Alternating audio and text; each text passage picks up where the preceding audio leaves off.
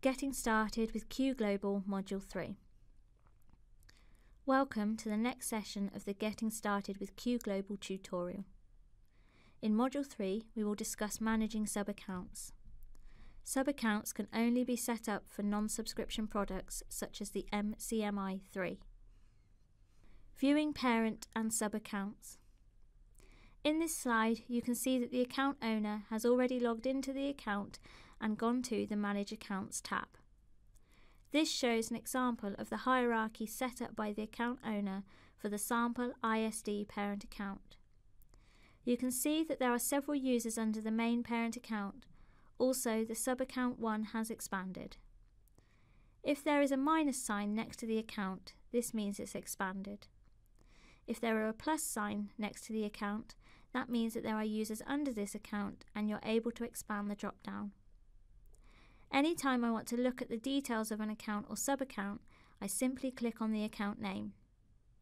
To create a new account, I click on the New Account button and it takes me to the next screen. There are many things to consider as the account owner while setting up your hierarchy. For example, will the parent account hold usages for all sub-accounts? What kind of sub-accounts are needed? For example, if you are a large NHS organisation with several areas, do you assign regions as sub-accounts, and then departments in those regions set up as sub-accounts under each area? If you are a large system, you may want to think in advance about your needs and contact us about the options available as you get started. Creating a new sub-account. Here is the screen you will see when creating a new sub-account. One of the things that will be crucial is that you indicate the parent for each sub-account you are creating. Many times this will already be populated, but if you should be creating many levels of sub-accounts in your hierarchy, you may need to click on this drop-down. This is what it would look like when clicking on the Account Detail expansion. Selecting from the Parent Account drop-down menu as shown above determines the location and hierarchy of your new sub-account. I would then just click the account that I want to be considered the parent account, or I can also click on the account under which I want the new sub-account to reside.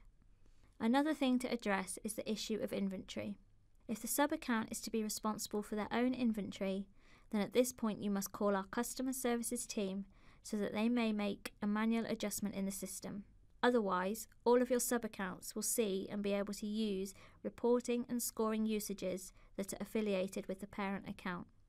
This is important because as the account owner, you may not want your various office locations to draw their usages from your parent account. Rather, you might prefer to set them up to manage and pay for their own inventory. As I mentioned, you will need to call our customer services team to make that change. If you don't need that functionality, then they can easily just set up an independent account. Each account and sub-account has one account owner. The person entered as the main contact will be added as the main account owner. Just like in our review of the main account in the prior module, this is where I would set the verification and settings on the new account that I am creating. When data is managed annually for test scoring, the verification level is applied after the individual has completed entering test data. I typically set mine as optional, but you may have some situations where you would want to set this function to required data verification. Creating a new user in a sub-account. The process for adding a new user to a sub-account is the same as adding a new user to the main account as we showed before. By selecting the Examiner checkbox during the creation of a new account user, this person will also be added to the list of examiners in the system. Users created in sub-account.